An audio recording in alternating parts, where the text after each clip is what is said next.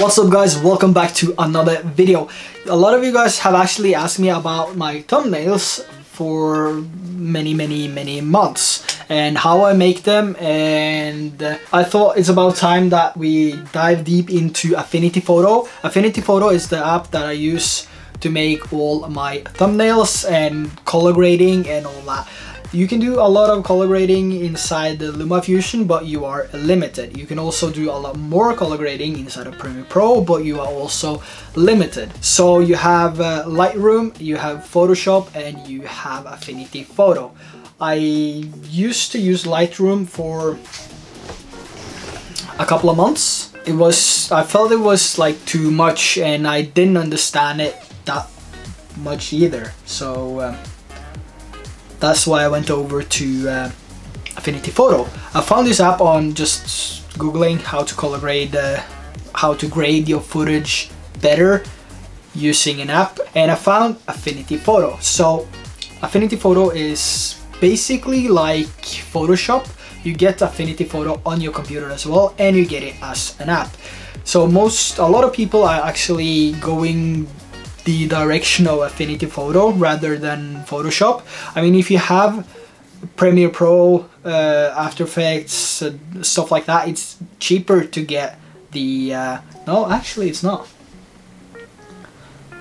It's monthly. It's a monthly subscription, so Affinity Photo is cheaper. Affinity Photo is how much is it? 20-ish bucks, and you pay one time and you have it forever, and you get awesome updates, and you also get tutorials inside the app as well. It's time to dive into Affinity Photo, and I'm going to show you how simple it is to make some pretty cool and decent thumbnails. So let's jump right into Lumafusion, and no, not Lumafusion, haha, we're gonna dive into Affinity Photo. So let's dive into Affinity Photo and make some super cool thumbnails.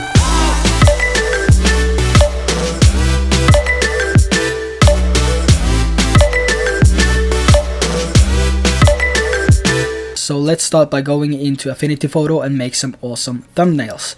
And here you can also see some of the previous thumbnails that I made for previous videos. So we're going to start by tapping on the plus sign. Then we're going to go to our photos if we have a photo that we want to use for a thumbnail. We can see that we have the scribble effect thumbnail that I made previously. Let's start by going into that photo, and we're going to recreate that thumbnail that I made for the scribble effect video. So once we get inside of the picture, we want to tap on this icon if we're going to mask it out. And this is only if you want to mask it out, so you can place the text behind the subject that you masked out. The next thing we do is tap on the masking pencil, and then we simply zoom into the photo, and we can adjust the width of the masking pencil mark, and we can make it snap to the edges, and we can also choose all layers. So here's an example of what it looks like if we don't snap edges, and that will allow us to have full control over the masking. And if we tap on snap to edges, Affinity Photo will try to mask out as good as it can, and it will only mask out the part that has the same color inside of a small radius. And once you're happy with the marking, you go over and you tap on the refine selection tool. This will open up the options on what you want to do with the masking, and what I usually do is make a new layer with a mask, and this allows me to actually keep the mask layer and the main photo itself, which allows me to easily place the text behind the subject. The next thing we do is go over to the layers on the top right, and we enable the background. And this will allow us to have the mask layer and the background photo at the same time.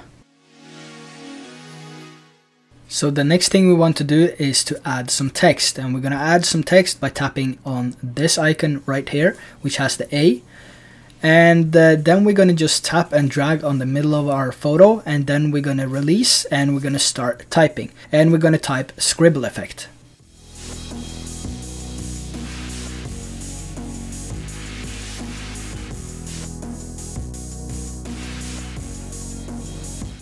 And once we're done typing, we're going to move over to the A on the right side, and then we're going to go to the font on the top, and we're going to change this font to Surfing Capital.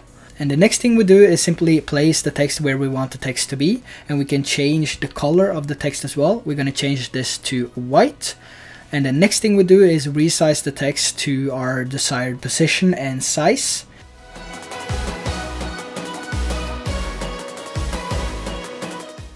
And then we go over to layers once more on the top right, and we tap and hold on the text layer and we drag it underneath the pixel, which is the masked out subject.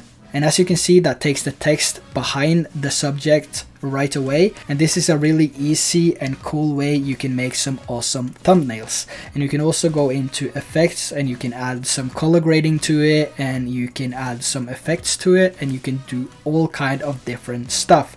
So if you're used to Photoshop, this is a really good app that you can use to create some similar stuff. And a lot of people is actually going for Affinity Photo over Photoshop. I'm not saying that Affinity Photo is better than Photoshop, but from what I've seen online and on YouTube as well, comparing the two together, a lot of people mean that Affinity Photo is easier to use than Photoshop. So if you have Affinity Photo and Photoshop, let me know in the comment section below what you think is the best suited for making color grading and for thumbnails and all that. Just let me know in the comment section below.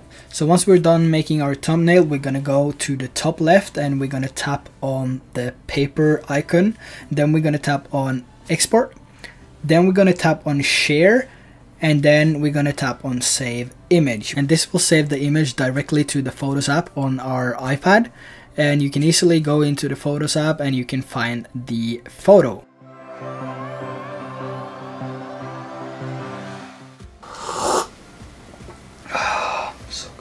So that's how simple it is to get the text behind the subject, and that's how easy it is to use the masking option or the masking tool inside of Affinity Photo.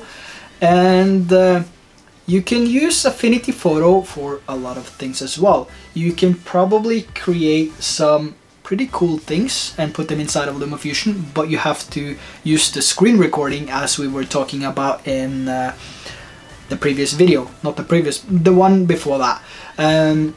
If you haven't seen it, go check that video out. In that video I'm talking about the scribble effect, so if you haven't seen the scribble effect video for Lumafusion, go check that out right away, and you will see that you can do some pretty cool stuff as well. So that's it for this video. I hope you enjoyed this video. If you did, give it a big thumbs up. If you didn't like it, give it a thumbs down. And if you're new to my channel, consider subscribing. We are increasing in subscribers day by day, and it's so awesome to see that we are getting there. We are getting there, and the goal is to reach 10,000 by the end of the year, and hopefully we can do that faster. 10,000 will be a huge giveaway, so just share and be awesome. And also notifications, turn them on and get notified when I upload. Oh, what's next? What's tomorrow?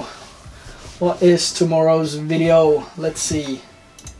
Tomorrow's video is going to be a muffle sound underwater effects.